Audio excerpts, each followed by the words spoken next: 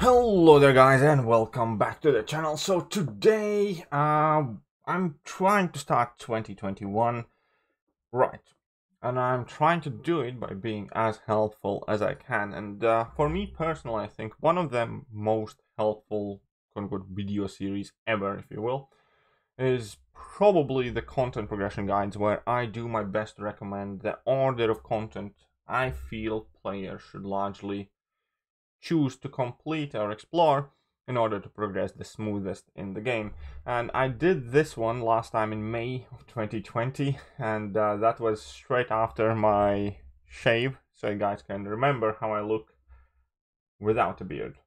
And I employed a bit different strategy there. Basically, I listed all of the content, every single variant, Act 5, and every single chapter of Act 6 and Abyss, and Labyrinth of Legends, when to complete it, when to explore it. But the more content is available in the game, and the more different roster abilities and requirements we encounter, the harder and harder it is to be precise using this. And I don't think this is the best method of doing this going forward. So we're going to move away from that, and I'm going to do something slightly different here. I condensed it all basically to 11 points, and we're going to be talking more and more about why, when, where, and how. Also how grouped several items together. So this piece of content, this video in particular, is assuming you have Act 4 and Realm of Legends, let's say, explored, and you have Act 5 completion done. So the first thing is always important to reach the next progression level as early as you can, especially when it comes to becoming Cavalier or becoming Thronebreaker. So my first advice where to start off is, if possible at all, go and become Cavalier. That's the very beginning of your journey towards kind of like the top end content. Now, once you have become Cavalier, you kind of want to forget about Act content for a bit, because they are definitely not the best rewards for effort piece of content. And you want to move on to the point number 2 right here, and you want to start doing variant content completion runs, because the amount of rank up gems and the value of those rank up gems that you can obtain there is quite insane. Because you're going to be saving yourself a lot of tier 4 basics, tier 2 alphas, tier 4 class catalyst crystals, not to mention that when you are getting these exploration rank 3 to rank 4 5-star gems, they are becoming more and more valuable due to champion reworks, and it's probably by far the best place where to acquire champion rank up materials. So once you have become Cavalier, I think the second next logical and best step is to work towards completing all of the variants, maybe aside from variant 1, because variant 1, for being one of the first 4 variants with significantly poorer reward structure compared to the last 2, is also the hardest one, so I probably just want to leave it for a while. Now, once you have actually started to establish your roster already, it's kind of like a grindy bit, because there is this power level difference from when you are able to complete, let's say, a variant piece of content, and when you are able to start exploring the same piece of content, especially if you're kind of stretching yourself. And I recommend going back and fully exploring Act 5 for that, because you still get relatively decent rewards. Well, there's still the 5-star Awakening gem, there are still the tier 2 alphas, I think, and tier 5 basics as well when you fully explore variant 5, Act 5. And they're still relevant resources for your current progression level for sure. It's just going to take a while, but at the same time, you're going to be giving yourself time to develop your roster. Because the next point, as you had started completing variants, for you is pretty much go and explore the same variant piece of content. Because variants, for most part, are shorter and easier than Act 6 chapters, let's say. And they're definitely well more rewarding.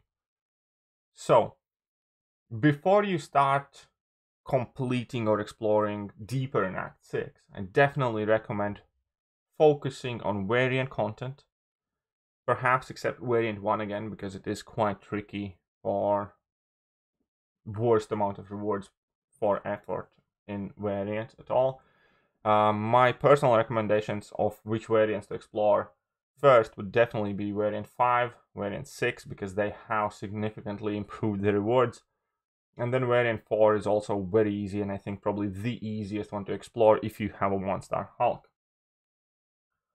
Now, all that put together, I think if you are able to start exploring variant content, and again, there is no right way for me to tell you which is the first variant you should explore, because it entirely depends on your roster.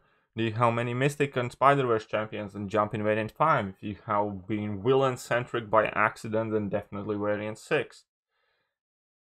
Each variant has a separate set of requirements, and it entirely depends on who you have happened to rank up so far. Few recommendations for variants in general definitely have to go to Venom.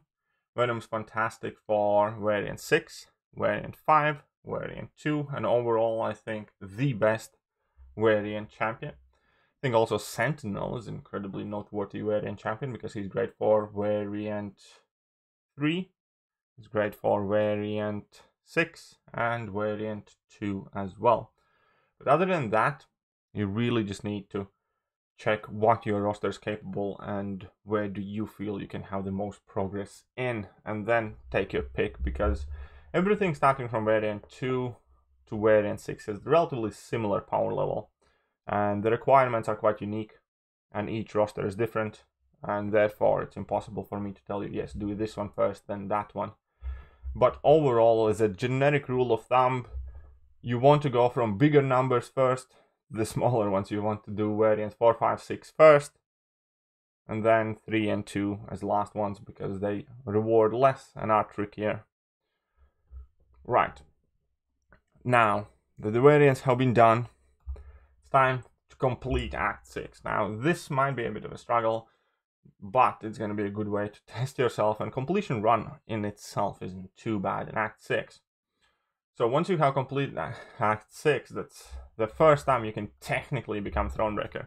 And even though at the moment it's quite unlikely for a person to be Thronebreaker before you have explored Act 6, I think as the time goes by and TF5 class catalysts are more and more common, it's going to become an easier thing to acquire.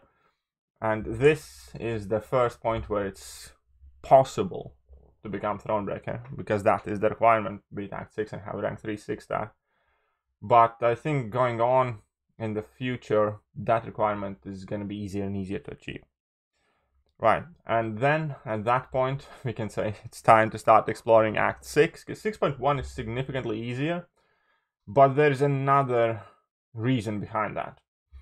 Because variants 5 and 6, when you explore them, will already give you solid chunks of tier 5 class catalysts. The reason why you want to explore 6.1 is to have access to another chunk of tier 5 class catalyst. Because at the point when you complete and explore 7.1, you will have to select, or take a piece of selector basically.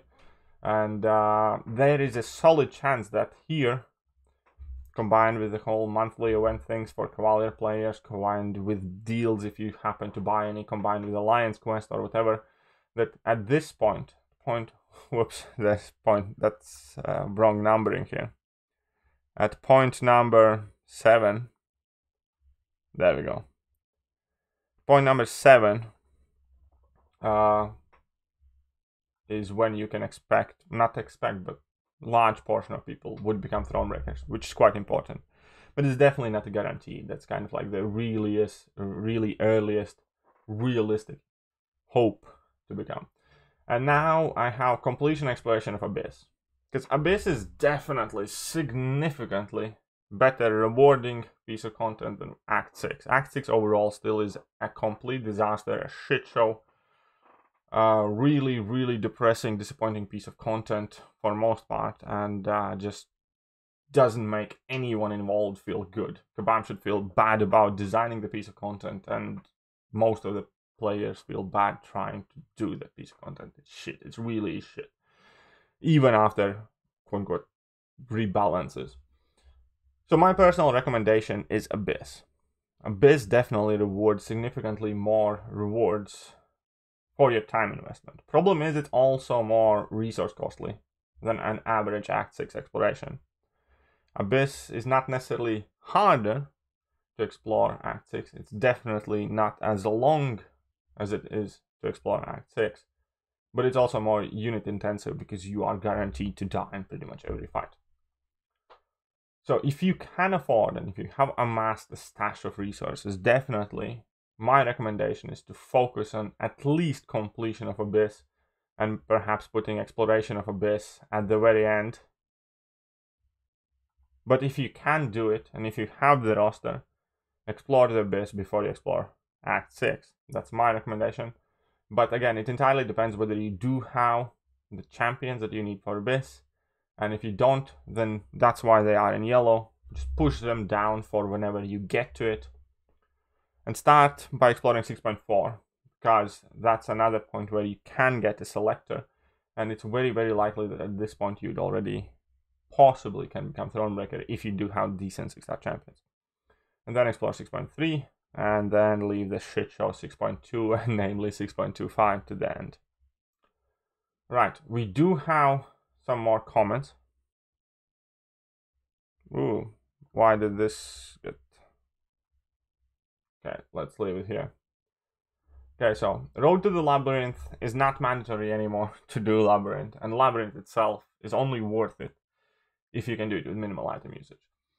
You can skip Road to the Labyrinth, but I do recommend maybe not necessarily exploring it, but at least going through the initial chapters, because low-key they are holding decent chunk of units that you can grab quite easily. And if you don't have any other piece of content, you can dip in there, but it really isn't worth the effort to explore the final chapters of Road to the Labyrinth. Now, Labyrinth is only worth doing if you can do it with minimal item use. If you have like a maxed out Colossus or a rank 4 or higher Aegon, Guillotine 2099, or you're a very good Ghost player, basically if you can do an entire path of Labyrinth in like 5 revives or 10 revives, it's well worth doing. And as a general rule, I believe that Labyrinth does make any player who enters there a better player by the end of it, because you do learn to intercept better, you do learn to understand the AI better. So I personally do recommend exploring the Labyrinth, but it definitely isn't important anymore, and it definitely can be bypassed very easily without much trouble. Then we have try to push yourself early in monthly side events. Huge rewards there. And that's very true. As you progress, as soon as you become Cavalier, quite arguably the most realistic way for you to gain biggest amount of rewards will be the side events. And don't sell yourself short. Do try to push yourself. It's probably also reasonable to invest some items in order to be able to beat the higher and harder difficulties. Every time you see like a YouTuber do these new account challenges, these side events is a large part of the reason why they're able to progress as fast as they are. Because for newer accounts and new progressing accounts, it's very important to get the resource from there. Another huge advice I can give after you become Cavalier, or at the time you're about to become Cavalier, try to get an alliance that primarily focuses on AQ and gets decent amount of glory, because Glory Star will by far be your most useful resource to take up more and more champions. Truth to be told, Alliance War, at a stage where you are trying to progress through here and maybe, let's say, first 6 points, first 7 points, Alliance War I don't think should be any player's focus, really. Locking in 8 champions for 3 days a week, or 4 days a week, or whatever, how much it works in, for an account that has all that content to do, I don't think it's a wise decision for the rewards it offers. And let's face it, Alliance War in lower tiers doesn't really offer all that much. I think definitely if you're trying to push your account and progress as quickly as you can, you're going to be doing yourself a favor if you kind of do alliance war extremely casually, or just don't do it at all and focus on alliance quest and the event quest and the permanent piece of content, and you can start getting into the alliance war once you get closer and closer to finishing that list that I showed earlier. And last mentions, arenas. I can't really advise about arenas. I'm really not a grinder myself, so you're gonna have to figure that bit out by yourself. And incursions. Incursions are also very, very useful extremely early on, but later on I don't think they're all that vital. I mean, they definitely can be helpful, but if you don't have the time for them, then I think they would be the first ones on the chopping block and less important than the rest of this stuff here. Either way, I hope you guys have enjoyed today's video. I hope this is helpful, and if you feel it is helpful, please forward the video to your friends, alliance mates, everybody who is trying to progress in 2021 in Modern Concept Champions. So check out the video description. We do have Discord server, line group, Facebook page, merch store, tons of cool stuff happening on the channel. And yeah, I'm gonna catch you guys soon. See ya.